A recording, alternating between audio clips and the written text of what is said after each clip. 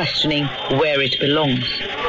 The lives that have been lost in northeast Delhi, seen as a dark turn for a secular India. Yogita Lemerrier with that report from northeast Delhi. Plenty more on the coronavirus, of course, coming later in the programme. You are listening to Newsday with Alan Kasuja and Alex Ritson.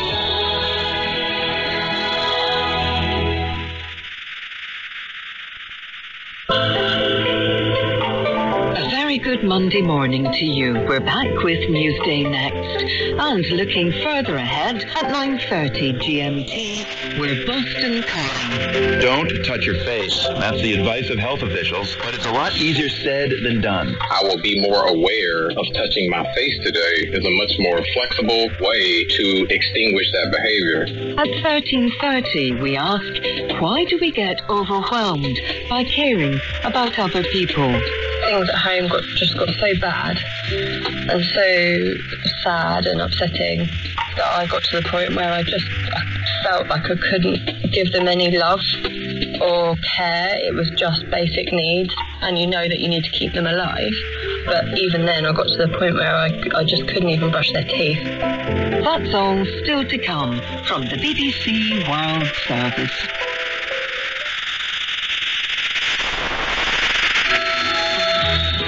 And welcome to Newsday, your morning news for and from Africa and around the world. Alan Kasuja and Alex Ritson with you from the BBC World Service. Today, as the world comes to terms with the coronavirus, President Cyril Ramaphosa has declared a national state of disaster to deal with the outbreak. And we'll hear from a man bringing solar energy solutions to Nigeria, which suffers from regular power shortages. First, this news. BBC News with Fiona MacDonald. The mayors of Los Angeles and New York have ordered restaurants, bars and cafes to shut in an effort to halt the spread of coronavirus. Broadway theatres and cinemas in Hollywood will also be shut. New York's Mayor Bill de Blasio said he was acting to break the chain of transmission by ending close social interaction. The US Federal Reserve has acted to limit the damage to the global economy caused by the pandemic, slashing interest rates by 1 full percentage point and pumping hundreds of billions of dollars into financial markets. Other central banks, including that of China, have announced emergency measures to ensure liquidity. The first tests of a vaccine for coronavirus will start in the American city of Seattle later on Monday. In trials funded by the US government, 35 volunteers will be inoculated, but none will be infected with the virus. Many Europeans are beginning the week at home as governments across the continent have shut down schools and businesses to try to contain the virus. Germany has closed some of its frontiers, and French officials say President Emmanuel Macron is considering following the governments of Italy and Spain by ordering people to stay at home.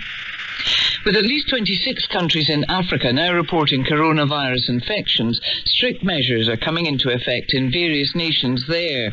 Schools in Kenya remain closed, and foreigners without a residence permit travelling from a virus-affected country won't be allowed to enter. South Africa has declared a state of disaster and is closing its borders and schools. Some other news. The front-runner for the Democratic Party's presidential nomination, Joe Biden, has said he will pick a woman to be his vice presidential running mate. In a debate with his main rival, Bernie Sanders, Mr. Biden also committed to choosing a cabinet which reflected the United States. BBC News.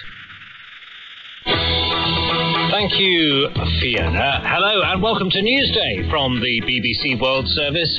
Alan Kasuja and Alex Ritson with you. Good to have you with us, and thank you very much wherever you've joined us from. The latest on the spread of coronavirus. We'll be hearing what Cyril Ramaphosa, the president of South Africa, has declared. They're calling it a national disaster. What does it mean? And can the country successfully combat the disease? And a positive story from Nigeria, where an entrepreneur aims to tackle the country's power supply problems with solar power.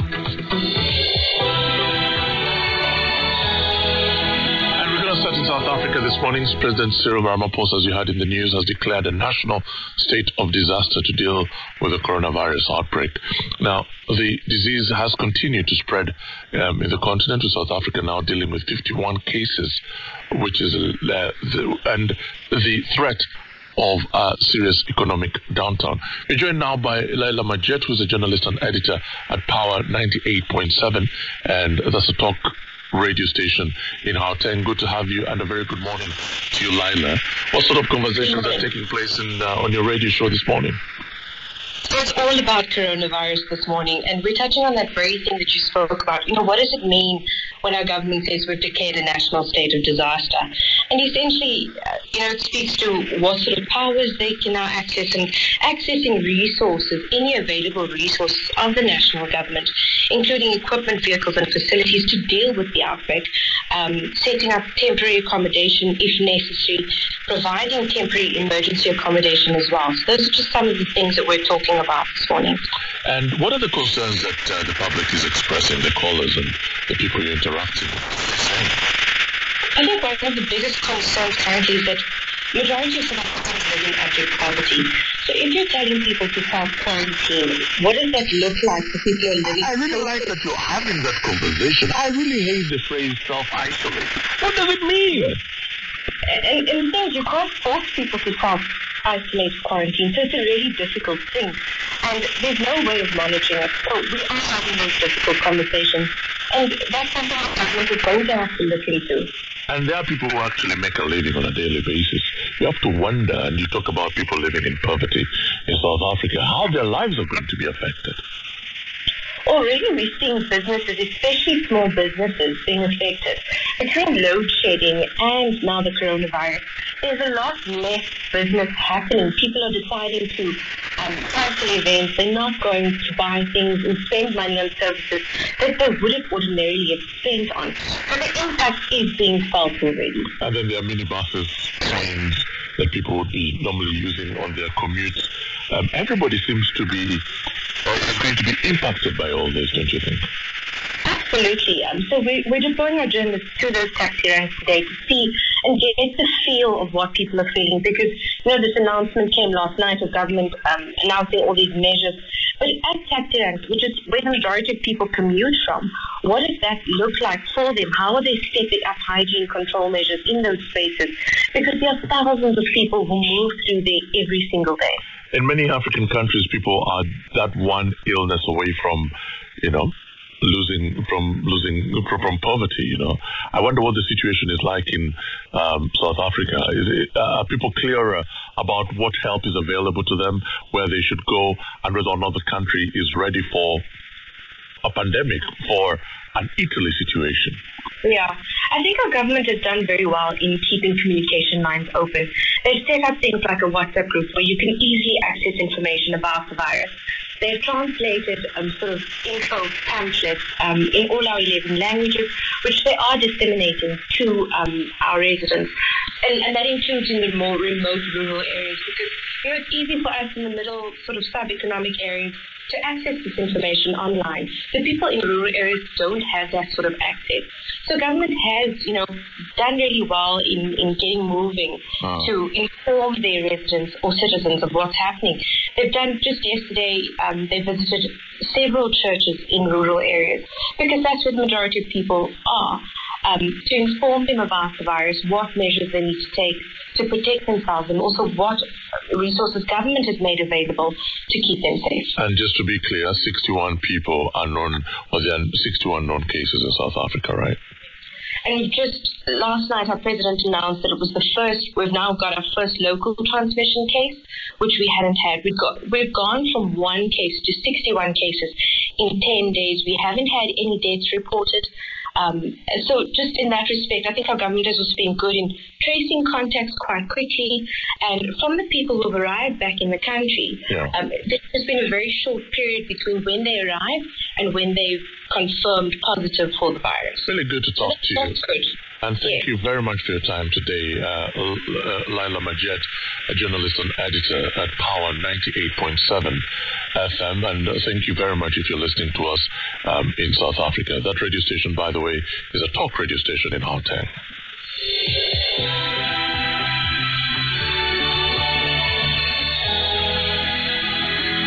Increased recording of cases of coronavirus across Africa has prompted many countries to announce measures to control the disease. Ghana is the latest nation to ban entry to foreign visitors from countries badly impacted. Earlier, as you heard, South Africa declared a state of disaster, closing its borders and schools. Kenya has also imposed sweeping travel restrictions. The virus is now confirmed to be present in at least 26 nations across the continent.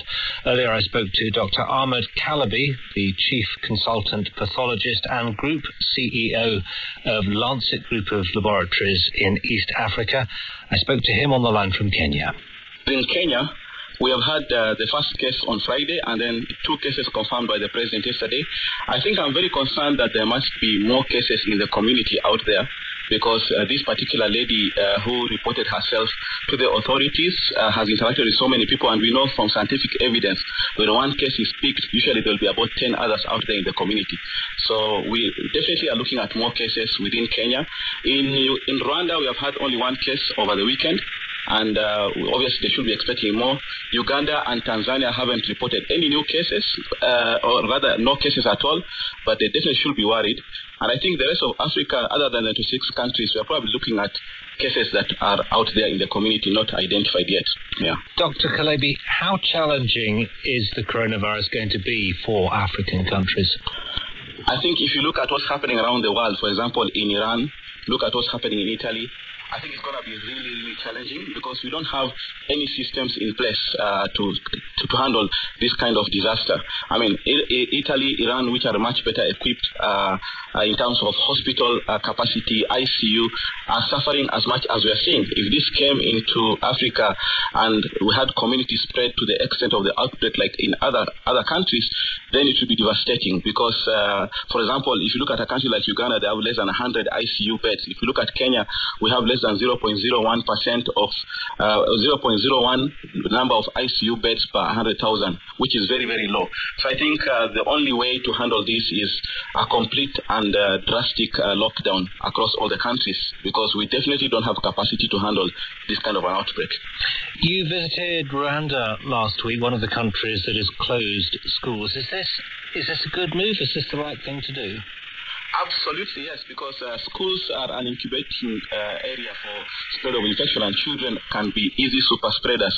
And we now know that coronavirus, other than droplet infection, can also be found in stool, particularly in children, which means you can have fecal-oral spread. And you know, a lot of the diseases that can be spread fecal-orally, for example, cholera and the rest, when we have an outbreak in Africa, is usually quite devastating. So what Rwanda has done, which Kenya has followed suit, closing schools, reducing movement of people, because other than the children going to schools, you have teachers, you have parents moving all over the place. So cutting down the number of people going to schools also makes sure that there's that social distancing and restriction of movement. And what Rwanda is doing is quite beautiful. I was there. They had this experience from Ebola, whereby because of the Ebola scare in DRC, you find most of the businesses, most of the public transport, everywhere they had hand sanitizers. People are trained to wash their hands. People are trained to be very careful how they cough. In fact, in Rwanda, people don't greet each other on their hands. That was the norm from the Ebola scare. And that is now being extended because of the coronavirus. In fact, even before the COVID-19 was announced, they were already having these measures. And I think they'll be very, very successful to contain the virus. We do have Prime Ministers, Presidents, Health Ministers from across the African continent listening to this program. If you could give them one piece of advice, what would it be? We need to do everything to flatten the curve. There is no way the virus is going to disappear. But what we really want to have is the spread. It should be more contained. In other words, it's going slowly in the community rather than having an eruption. And I was speaking there with Dr. Ahmed Calabi, Chief Consultant, Pathologist and Group Chief Executive of Lancet Group of Laboratories, East Africa. And this is Newsday from the BBC. Our top story. New York and Los Angeles have joined Paris and Berlin in closing bars and restaurants, cinemas and theaters as governments around the world introduce increasingly restrictive measures to try to halt the spread of the coronavirus pandemic. The United States Central Bank has slashed interest rates to virtually zero to limit the economic fallout of the disease. And also the fast trials of a vaccine for the virus will begin in the U.S. Our listener Cyril Ross has the latest on coronavirus and sport. Oh, you are not kidding, are you? We're going to start in Europe, of course, one of the worst affected areas at the moment, where the president of the Italian Football Federation, Gabriele Gravina, has called for a postponement of the European Championships, Euro 2020, in order to allow for Serie A to complete its domestic league season. All club football in Italy, of course, and every other major European country stopped as a result of the coronavirus outbreak. European football's governing body is holding an emergency meeting on Tuesday. Meanwhile, former Manchester City defender Aleki Mangala and the Argentina international Ezequiel Garay are among 5 staff members and players at the Spanish club Valencia who've been diagnosed with the virus. The president of the Swiss FA, Dominique Blanc, also tested positive. Ghana, Brazil and Mexico have become the latest countries to suspend their domestic leagues. Brazil's suspension came hours after Grêmio players emerged from the tunnel wearing protective masks in protest at being made to play. Former Manchester United and England captain Wayne Rooney has said players have been treated like guinea pigs by the UK government and football authorities during this outbreak, as his Derby County side and others were still playing after other English sports had shut down. Former Everton and Scotland player Pat Nevin does not agree. No, I don't agree with most of it, to be fair. Mostly because if you put football's up on that pedestal, have a look around the rest of the country. Everybody else is going to work. Everyone else has been dealing with it. Everyone else is having to cope with it until the government makes decisions. Remember, part of the time you're expecting to react to what the specialists and the experts said. Football stopped before it was suggested that it should stop. And the Olympic boxing qualifiers in London are going to continue, but spectators aren't going to be allowed in from today. Right, enough about the coronavirus. Let's talk about some actual sport, where Kata Semenya says she is confident of being able to make the qualifying time for the Olympic 200 metres. Having announced over the weekend she is switching to that distance. The two-time Olympic 800-metre champion cannot compete in events between 400 metres and a mile without taking testosterone-reducing drugs because of a change in the rules of world athletics. Well, in Pretoria on Friday, the South African ran the shorter distance in 23.49 seconds. That is still 0.69 seconds outside Olympic qualifying time. Yeah, it's doable, man. Like I said, this thing, they're more technical. If you work on your biomechanics, you work more on your recovery on your legs, especially when you're running. You work on the bend, which is, we only had like 3 weeks of doing that. The times we're chopping them a bit. It's possible, man. NFL players have agreed a new collective bargaining agreement which will see sides play an extra game every regular season and see the playoffs expand to 14 teams. Also being widely reported in the US that plans to push back the end of the league year from this Wednesday have been scrapped. That means that is the date when free agency will begin. And Judd Trump has become the first ever snooker player to win 6 ranking titles in a single season. He's been Kyron Wilson behind closed doors in the final of the Gibraltar Open, and also becomes the world number 1, overtaking Neil Robertson, who had to withdraw with illness.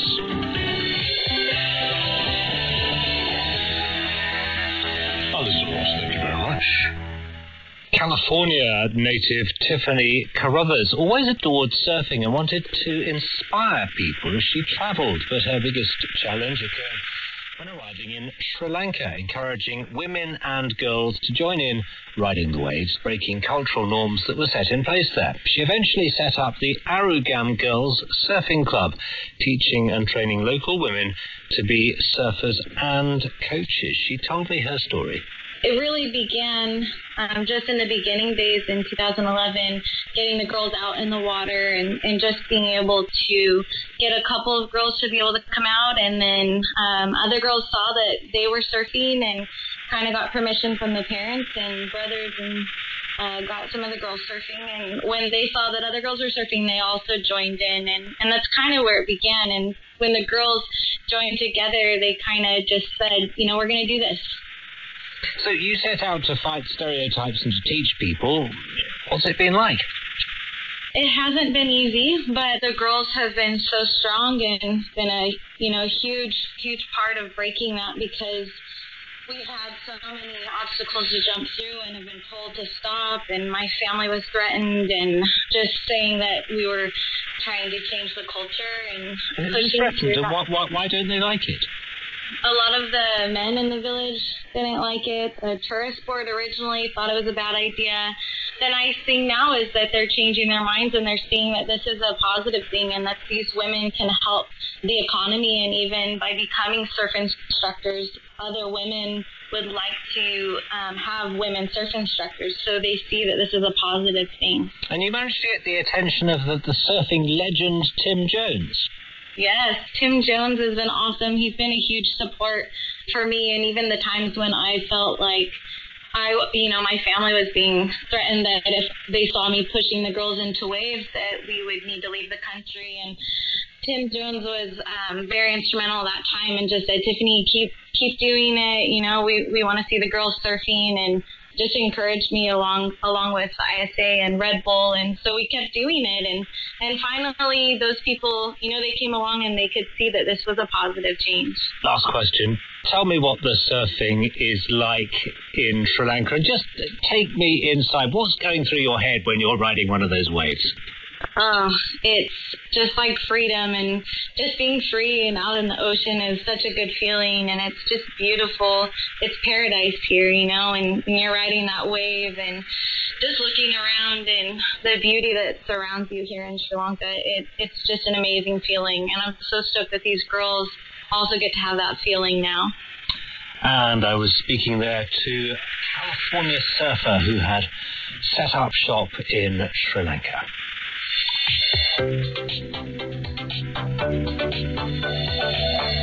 Nigeria is facing an energy crisis where the country often runs into blackouts and that take a long time to fix. Many people are forced to use diesel generators to provide electricity to their homes and businesses, which release toxic fumes. Well, one man is on a mission to change that and is now at the forefront of providing solar power systems to several people throughout Nigeria.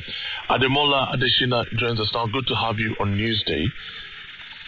Hi, good morning, sir. Thank you very much for your time. Just tell us a little bit about the sort of solar solutions you're offering at the moment. So at Renters, we build what are essentially large microgrids, but instead of the typical use case in rural communities, we focus on these large urban markets that Nigeria and quite a lot of Africa have a lot of. So we end up becoming essentially the primary power provider to these large markets. And these markets can have anywhere from a few hundred shop owners to tens of thousands, 20, 30,000 shops. And today they're just running completely off of diesel generators, where each individual shop owner has a very small. So what are you offering? Tell me about your solutions. What are you giving them? So we essentially blanket the rooftops of the entire market with solar panels, put the right power equipment throughout the market, and then put a very smart metering device in each of their shops and offer them solar power. So we offer them a way to pay for power. And what can the solar power do? Because in many cases, a lot of the solar solutions tend to just, charge the phone and offer a light. Nothing serious. No, so this can do everything else. This can do much more. So this can be as basic as just powering their lights and fans. But depending on the quantum of power they want, this can go as far as powering the refrigeration, powering irons and tailoring devices. Irons are notoriously difficult.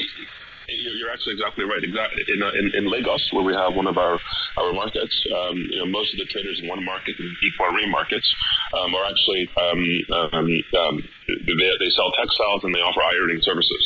And in that market, we actually have to procure a special device that allows our kind of solar to power their irons. That's quite impressive. So you must have quite a lot of customers then. Every Nigerian wants a permanent solution to their electricity problem. Certainly, everyone does. Right now, we're rather focused on this niche use case of these large urban markets. Okay. But even in that use case, we're currently active in 7 markets across 5 states in Nigeria, where across all those markets there are about 50,000 merchants. So what about the cost element? How much does it cost to set up? So, there is no cost to the merchants to start using our power to connect. So how do you make money? When they actually, so they don't pay us to buy equipment, they pay for a service. So there's no upfront cost. Then, of course, they pay for the energy they use. So you need to recoup, because surely your investment is heavy in setting up